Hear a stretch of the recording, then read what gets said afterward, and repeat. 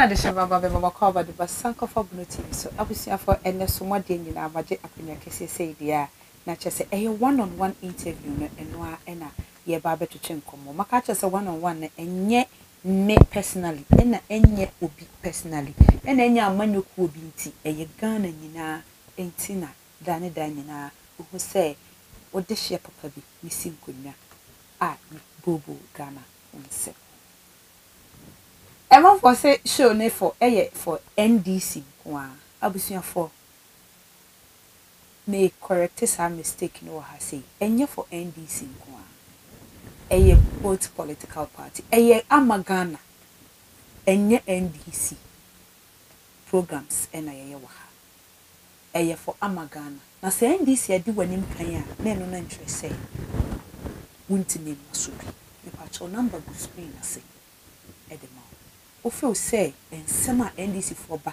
no mo beka no wa ha say no enye nsem bi a wani je ho anase bi a wo muaye bi to ensem na no de waba e be ma fo na wo soso ba be chichi abe defend wo ana wa be defend the party and see this is not about only NDC about Amagana it's about the nation na abusia for enno me nkomo ne mu ode emu ohwam ya yet Ghana ha say na ne de sanitation minister ye Mahama Cecilia Dapaah ensensem bi apie efa $1 million bi a chese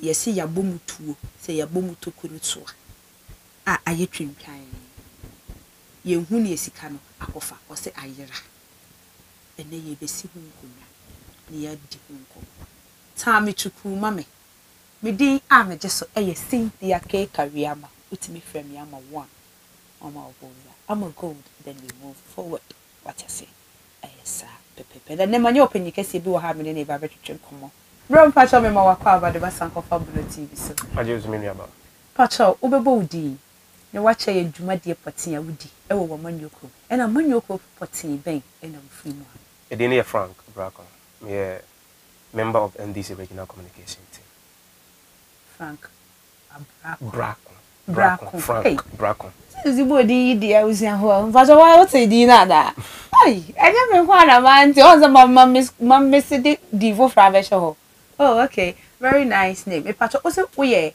member of NDC regional communication team Bono East okay yeah. okay yo ene member wa kwaba you you remember so far as say we member of communication in Bono East you can say Bono East the whole Bono East you are part of the communication team ne dia and same year to tell about $1 million yeah che say ye Mahama Cecilia Dapaah say ni housemate ni 2 housemate ene nkofo mi ensa bi a che say omo ka ho awieske say na asem no otie no usifa benu ya bana no pay mama na wase na me nchia ho so aten say we ni emredi kan a yeshia yeah na me mfa nchia kese emfema the incoming president his excellency John Dramani Mahama na ibinso enkoma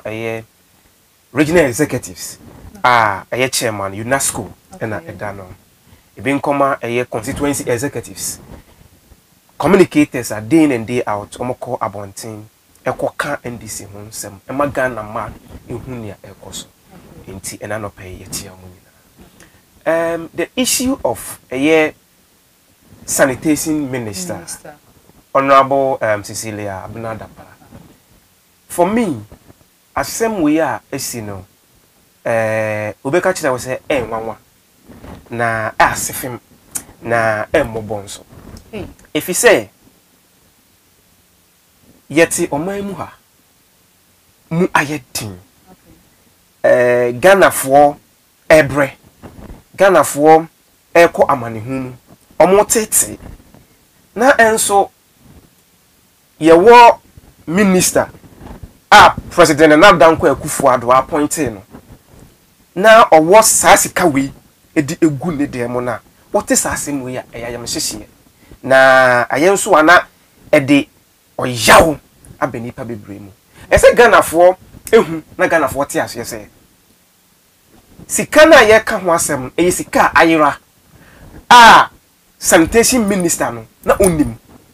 Yeah, she was not aware. Na when so no ese Ghanafoɔ hu se ni sika egu ho na ebi ayira. Debi ese Ghanafoɔ te ase ese because me ti here say bank sika free my account ma because of say me nim sika na no nti no we 5 cedis kura na I'm able to detect say when sika free me account mo na o hwe ensema ekoso na utimi ho say house help for no sika no on a gradual basis. Sanitation minister no enu ye on nim say ni sika ayira. I think say ni kunu kra na man ya away say. Enti say enye ni kunu na okoto say enkofo ana say house help sika free dem ha anka me ni wumi ana say sanitation minister no anka there is no way so be hu say ni sika eden ayira. It means say Ghana for brand Ghana for kwata team no okwabrane etimi ya park sika no e de agu dem. Enti we are talking about millions of dollars. Yeah. We are talking about millions of cities. We are talking about a whole lot of staffs and nipa baakufo. Etimi agada e de agu fie. Na Ghana for na ye bi nwanwa ba yenso de ebo hwa na nye nwanwa. I don't think any. Enya me nwanwa because your president be our take Ghana ha. Wama corruption. Kronobo ayede. Why are you saying say wama kronobo ayede? Because NAADAA de one year she e wa asem we mu. Eye minister na wa appoint no. E na minister no anya ne niema yie 1 to 2 ne niema yie. E na de saa niema na ba. Na NAADAA de krono no de o ba no say besi mu. Okay say ye to abade ma president na dan kwakufo. Odika ka say ono say we are public servant. Na say upesika e wona mamuma. Enye ono no government na pesika wo. Say upesika dia enti say ukọ the private sector. Na wa appointing minister. Na say minister no etimi agede sika sei. E de agu ni de ma. Minu aba senka ye me no mienum sika. Ana say businessman bi sika. Ena the house help akwako wia and can discussion no ebe yes different. But ye kasa about a public servant. Any time me no mienu ye tax and ye di tua neka. Enti say if such a person e was say sika we e dan fear. I me no mienu tax and ye di tua neka. We have every right say ye be question the minister and the president who appointed our minister. No? So, I didn't think that person or question the president. The president, on 1 year she ever see me move. I don't see the reason why until person or they NAADAA ebe for a year sanitation minister ne miss a year why ne mess ya on one kasa aye sabio in shehan ama na be chechere ne ho no. Like minimum until person who involving NAADAA. NAADAA there. Okay, I'm asking you. So if you are bringing NAADAA into this, me person may get to be clear what I say. Is it say you are appointing minister on what basis any agent of the appointing minister? Competence. But you must say in the first place, maybe our question is so NAADAA go for Ababaso. And he for no appointing him. We are associating him with friends and family members. Okay. And you know, you were on one kasa ne cousin Kenu Foriata or finance minister. You were catching ya in the public. What you say? But some about question is one. Cecilia Dapaah sanitation minister a true resignation letter. President of this republic, I accept it. Now, we share the last paragraph. As I'm a president, or say, our confidence say, or no, only say our integrity. No, at the end of the day, no, he will come out. So, president minister aye bibi say na what throw resignation letter na investigation ye nwie na wutim be clean ni pa say wo wa reshemu say before say investigation be wie no na oni issue bia. What is the president trying to say? It means already no president act clear the sanitation minister. So investigation no. NAADAA is no special prosecutor. And NAADAA they even say in the statements no they are about wakasa bi we yi na ni mu mfra masabe. What you say? But he's not the special prosecutor. And say bia you people tell us say special prosecutor should come into this issue ni mu ne the onye proper investigations are fine, but when you say would you not NAADAA seven so e the NAADAA bomb say or no na mistake, I don't get it. President or Kachina say he will protect the public purse. Na say na wa pointi. Yetimye wian $1 million, 300,000 euros. Nene wa reason na be Kachina Ghana for say. Wo de wo gidie say sa maami we. Anytime any investigation no. Na wa beda hokrojin. Where na? Enti dem pese me chiro nyina say your president be wo man we mu a ono or support corruption. Now make me a whole lot of instances I actually say president we. So give me your evidences. Or support corruption. NAADAA support corruption in because of Madam Cecilia Dapaah issue waiting no. Anything that would not work say like or support corruption. And now said there is something different in tia workers as a way. On one kasa na appointee. Eba bonte be catch Ghana for say. Na dan kwa Kufuado. Or a serpent. Mother serpent of corruption. Na me kai. Who appoint me? Say me nyadwuma ma ho. Na say me anka say be catch we say, "Oh, your mother serpent of corruption." Who am I to challenge what you are saying? Matia me do one anka say na appoint na say me no catch no. Or say the president is the mother serpent of corruption. Now say even if he's not the mother serpent of corruption, and some corruption some cause for my way in name, then and a president I afa. And then Dapaah issue like it is alleged say a court, not even alleged cry a court at na no so like omoyo investigation. And then like we don't want you to involve NAADAA into this issue because of say he's the certain president. Menuaba we hear Juma executive TV. Yeah.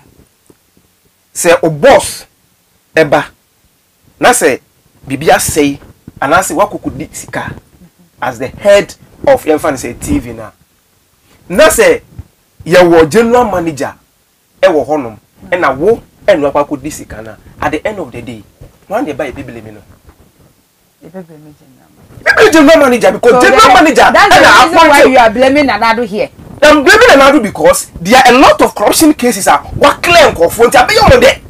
Okay, so you are would you so say send your OC defending Madam Cecilia Dapaah. No, he's not the first person who defended. We defending confront baby what claim confront baby. It's na be say one obati fie no di boni e wo there. Okay, you let's arrive on the issue na nkasa. Sikaya ayirai. Do you have the GDS sikana ayira ampampa? Ana say sikana akodi baby. Eno mo ba beka because ebi ana sikana ye de ma wo mo se wo mfanya adwuma no wantimi amfanya adwuma ni nyina ena ebi a akohye baby nti no okasa ana say wo de like insisting say wo ma this statement aba say sikana yira na is true say sikana yira asame no court o ene Ghana for na e kan a court charges I'm talking from the court. That's what they say me the court me na me the court and okay, looking at the house help okay bibi say sikana kra yira no ma me no kra nim na sikana ye kakran kakra na omuwia ye say ye kakran kakra eno omuwia sikana empa like sikana where was it say sikana da ufia ye bisa say IMF ye ko IMF ye bre na say sikapuduo say e da ufia na Ghana for ye ho kire ya. I'm asking you people say NDC for is this said NAADAA buy obeka say ye tisika so commode ye no enu bi ni ana because ye bi say NDC for say mu ni sika mu de be campaign ana mu sika wo ye first can campaign mu first can campaign ye te hanum na manfo chiche sika ye even by elections here be ekoko so ye wu say manfo chiche sika yeah by election say wu say MPP no where they mean boy any political party oh no enu na asene for twa MPP for no anti bia oh chaso poku sika no ye di wanti honorable ti media me bisa say se sika we na eguden na on tua tax bia Ghana aban one fan kwato bank ama yan tetetete ne kakra e de akorewura baabi na sika ne guden mo no say ye dan ya wia ne be wia no menu aba we chere the kind of nipa omuruli Ghana at this very moment we chere say me kono nyu se nka wo ba kora de a nka wo badaye ka wo bo nsunu wo gina madam ya asemi oh because I say wo de mama ni yeah me say me say anka emma de anka mo abadaye because ena me ni wo ka say government bonds okura hampo no yentimi ntua emma bond holders ena me ni wo ka say buffer stock ye do moka ena me ni wo ka say contractor for ye do moka ena me ni wo ka say Ghana ye dollar to cedi no ene nam sen na baakofo atimi e de $1 million e de agu ne dem entitama minister for information kojo upon kruma ka kire ye say yam tonton ye dollars no na te so omo do mu de agu dem na ye sori a ye se Ghana ye inflation no e wo high ye sori a Ghana ye se ye dollar no e ko high wonu se sika no anke betimi a circulate into the system e ma Ghana ye dollar no aba fefo anase timamufo e ho atom e wo ma we mu obi ka kire wo se na compound prefect impo and $1 million either them for your compound prefect I was a sanitation minister no pro and $1 million either them and your protocol minister protocol prefect school prefect say never we say mo there omo da hekwa no mo da mo dem and $1 million pe and every free sika do ni mu o imagine say ebe ye dodo san na good dem like do scan do so mama ne kura ni dodo na me na me kura me tia bontin mehu enti ba mama ne kire say sika no crampo no ono no what the ma say why issue statement about bontin say sika no crampo no bia na ebrusa ebi nso na enduru ena me say me kire o say enti say na yesi ye so ye ni abreka $1 million $1 million hwan no yenso so ha ye ena me ka kire o say ena ebi enu say we ye on na dey asem ne court enya me na dey asem ne court o yenim so ono na dey asem ma me ne dey asem na court na won kasa dey wasam court no awa ka kire court say obi awia $1 million ye wia €300,000 ya found suit amounting to 95,000 Ghana cedis Nigeria na so be ka kire say asem na wo court no they are inconsistency me na dey asem ne court ma me ka the reason tell asem ne ba bonten no MPP for who say asem na e ba bonten no krono wo bo ne kakra no afido mo to abedede enti yem finding ways and means ye betting ya den a close sa asem we okay enti minimum no si mi aba say omo kasa SC cap duo e dia financial sector cleanup na a whole sanitation minister e say kwampo dey only confidence e your banking sector na dan kwa kufu almo so ma say sika dia ye no o san so kran so ni confidence wom to the extent say o keep ni sika e wo fie but when so you who did am no me pese me who say don't you think some many bet me work anya ni sika anasa you think say eye aban mu sika e na maame no asoa akogu ni fie obaba because she can also work because for all you know we need my adwuma maame no wo ye like obetimi ye nim adwuma wo ya e fetch ni sika no so what you say but with all that no you can't say it's say efiaban mu Obapa. She's a minister. So now you're a minister, you don't have any work to do. You don't have any businesses. Mama Kasamancho. Before say you have more appointment and we have something we call asset declaration. Okay. Inti mama no we declare the asset. So declare the asset. Yeah. You could read in here say not all $1 million at the bank. In any case, so what the guy has say? What the also year juma unto your tax. We pay ne babano. Say you first a 200 million a month. It will take you 48 good years to get $1 million. Me can't catch that was say. Me can't catch that was say. Say me no million sika. And I bab on thing say oh they can't say despite $1 million going fear. We be in can I didn't think that despite because $1 million when because by a private sector. And then why are you people letting this issue be like as if say so be here juma wa ban mu a ontimi nya sa sika na. And then me kan yo president don go for na kan o ka teacher for say se mo pesika enya public sector juma na teaching ejuma teaching enya public service ejuma enya civil service ejuma president don go for na teacher for say o mo pesika enya teacher ejuma. Okay. Nenti se obi entimi nye teaching enfen nye ye obetimi minister eti ya mmase se sika we nyina de aguni fi ya na say bia na minister de bia na ne post me nua ba ma men ka no kran nkyere o teacher Ghana for bra ebre nyama ni hu a ye komu nyina no MPP aban we akatasika ne so omo de agu dem and no minister no say MPP for akatasika me nua eti de ko so ma we nenti wo wo ya who say bia we are in crisis though but no in try say MPP for na assessa sika no e de who say sanitation minister we or the $44 million and a tea or dollar and soon the work training. Yeah. $44 million. $44 million. Basically, also watch him into 5 groups. Or the heading. Watch him into 5 groups.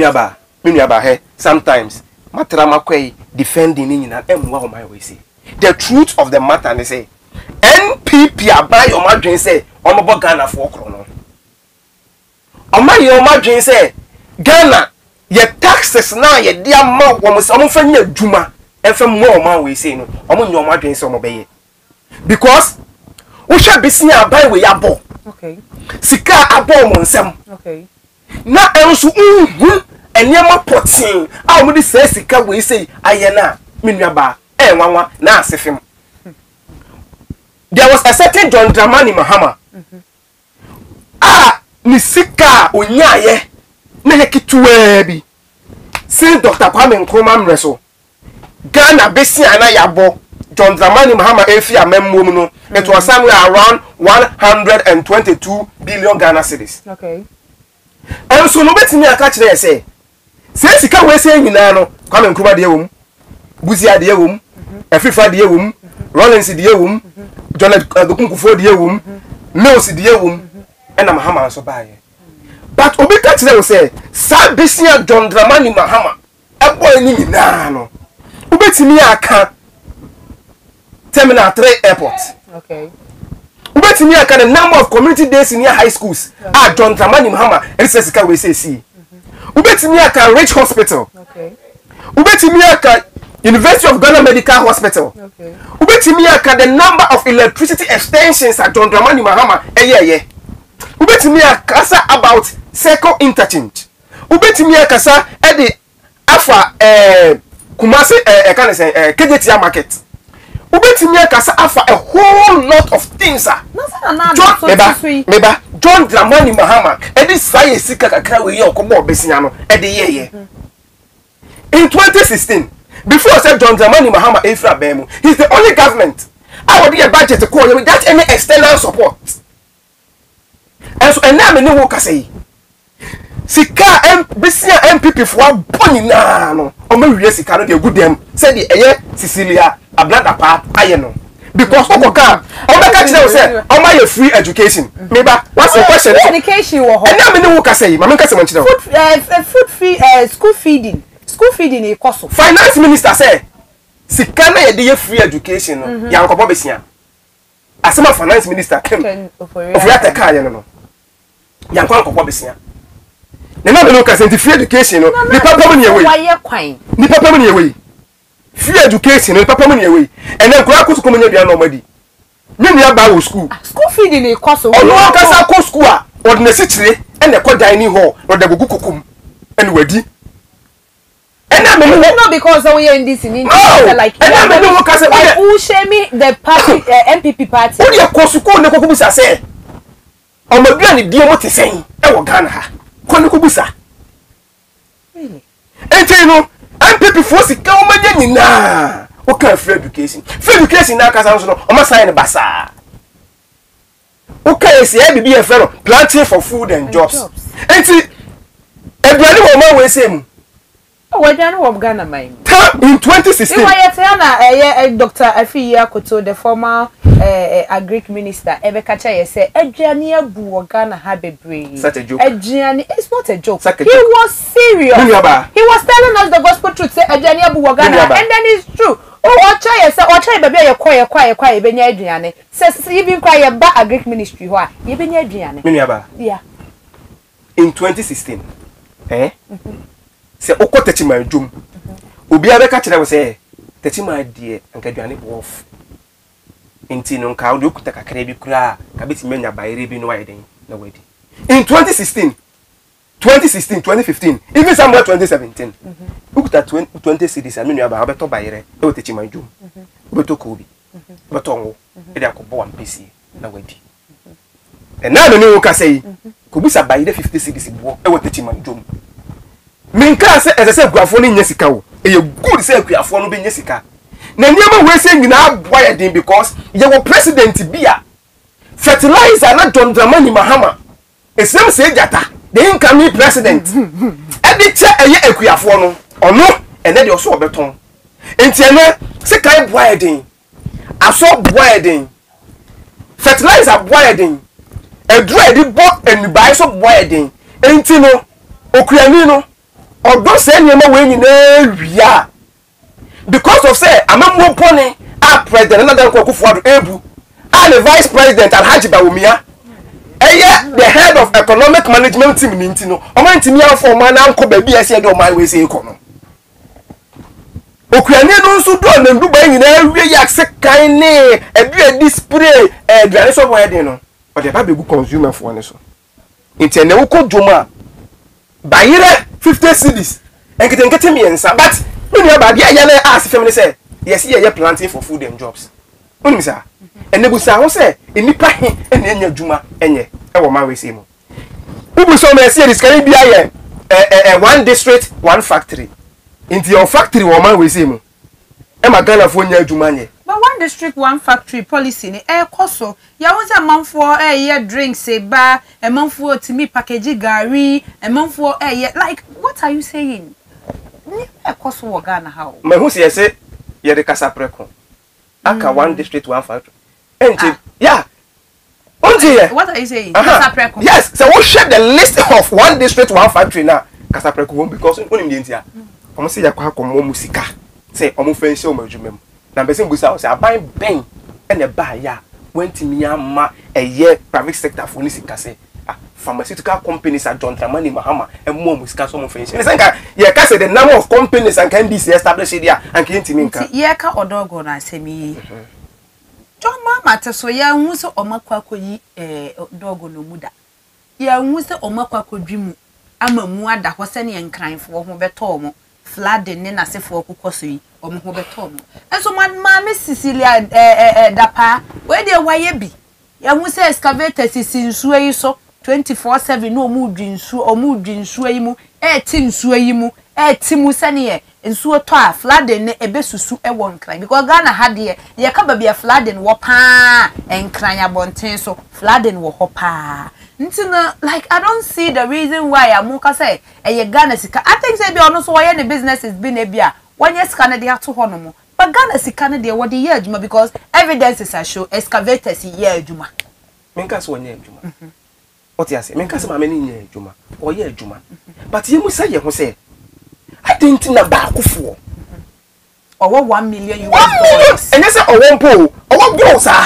egu ni fie I didn't know what secretary DS public servant on to me nya sa sika no menim ne ya amoka sa asem no bia ne mma bi eye adwuma wo baabi or individuals bi bia na enye ono ankasa personally na wayi nanim say bia manim ne me de ye adwuma no bia na ne mma bi anase na ne nabusuafo bi ene eye adwuma de ma no that one so no dia na work we cannot insult the intelligence of the ordinary Ghanaian. Really? Yes. Sure. MP before imagine say, I'm the Ghana for a dream, baby. I'm be Ghana for nyansa so. Obi ma catch them, and then it is all because my minister can do good there, no. When you hear me, na and confer Baba Bonnie Bessia. Wow, how on earth could this happen? I be an abosia bi no wakwaje. Baba. The same lecturer was say, Ghana bra ye bre, amani hu aye kum. Ye inflation and in 40-something%. Ye CD to dollar rate and in almost 12 cedis. Yeah. And then ye euro and then somewhere about 14 cedis. No, meaning now because MPP amemwe our president and Adam Kufuor dano. Aye Alhaji Bawumia the vice president. Omo ye omo adwen say the Bible kan ye no. Osefo no obi enti munjin bi se na na ado na aban o maye bi dia no maye omo baye o ma meye hwe tie na na kwa kufu ado o maye bi but to whom much is given much is expected bra mpacho ye be sorry dwumadie no so be producer ya elect me say me time na so enti ye be sorry dwumadie no so no yakasa afa Madam Cecilia Dapaah ni issue we. What do you have to tell the youth? They make a Ghana phone in the mebu, and a Ghana phone in the say 2016. 2016-2020. 2 America, a cotuaba. A dema, a year, Nadam Kufuor. What will be man anado? Or your president? What will be man? Maybe vote number 20 and count him. Oh, at the end of the day, at the auto said no, at the end of the day, no. He is the president. Okay. There may be 2 man, no. One may president. Okay. So what you say? In Jabana, you got 2 man, no. A majority. Okay. You can't say, Omra may president, no. When to me, I need you, man. And there, many will say, and I don't go Kufuor at the gun of women, because the nipa be di. I did. More talk. So no be an hour. More ton say you know be ample na wato. More move free so and yanko fumpo and my baby tree. And there say what's a Ghana? Nas will be not 3 square meals a dear in easy. All because the president and not Uncle Kufuor. I not say oh my Ghana for and na Jumana the man is onye say the Bianca team ni bia ho beto no o say onye omonto mo boase atia na nso emu ye 2024 2025 John Dramani Mahama any NDC aban ebeba say de ne aduane boaye din no o de niema begu akwan me de yo be say na ya mani ntachada nje ho no because mo kana John Mahama ena wo ba na wo ba je die mo na ka jo bo betimi aba be John Dramani Mahama break na cement yesen en cement yesen sana ne bra Ibrahim Mahama no no so ye hwan cement John Dramani Mahama breso na kosua ye tekere miensa 2 cedis enne ye kire kosua ba ko yesen 1 cedi 50 pesos kosua ba ko ye tekere ma 3 cedis John Dramani Mahama mreso no ani ese wonya president papa no ni ya to cement sen 50 cedis eni ya to cement sen John Dramani Mahama breso na gari ononka eyesen enne gari ononka eyesen enne John Dramani Mahama mreso no ni ya to iron rod sen enne iron rod eyesen eno de mento John Dramani Mahama breso no na fertilizer e bigu kokoo so ne de cheche mento enne ye ni sen enne kwa ye nton na nado de cheche John Dramani Mahama mreso ani yesi onye hwe no na pia water eyesen mi nuaba enne pia water eyesen 20 pesos mi nuaba John Dramani Mahama Braso. Me ya be ma we. Me ja na wa ha. Sorry, me ja na ha ya sorry Jumadi so me kai we say yes Sankofa Bono TV so and I was see I abusiafo me see Facebook Sankofa Bono TV, YouTube Sankofa Bono TV. O san so pay e wo other social media handles and that's other channels no so pacha okọ Executive TV, ewo Facebook, Sasona Executive TV, ewo YouTube, all social media handles, IG, no Twitter, no so chat and part of more hate ya ho, na nkombo na ye trust because nkombo no why de. Bro, me part of our last channels etuja na ye sorry Jumadi no. Mamemfa entia kese ema me original chairman bi. Okay. Chairman UNESCO. Be will be amechia. Na yes we nickname be em de pa me tu okro Agenda 1111. 11 years so the money abre pa o. Damo oh. Ebe baso life and color. Ebi nkoma communication officer Suleiman and deputy communication officer Babs Michelle Bibia.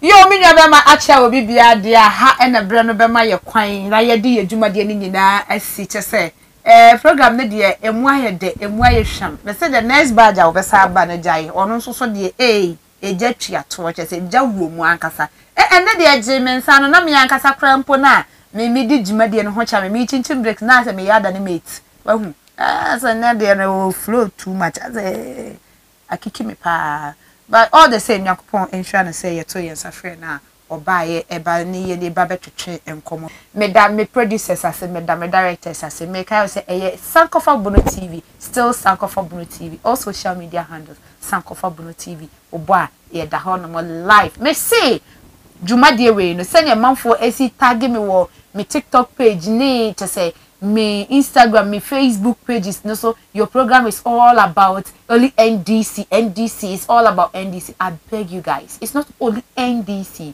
Me patches all your NPP ni, we your PNC ni, PPP ni. Why for? Sorry, why for? Just say, obibia, opesa ubashu. So there is number on the screen. Or the fan number no fraying. Yeah, no, you have more opportunity now. Also, what about be different? Ebia de me bra penini e kan ebia na wo ne nya adwene so what I say o pese wo ba be defend wo ho a simple, you just give us one call na ne de bibia assorted e de amausa make how say me din ameje so yesintia ke career ma utimi frame ama one na ne de me ma oboza ama good then move on prof one yakopon sha that's na you be say sha makrabo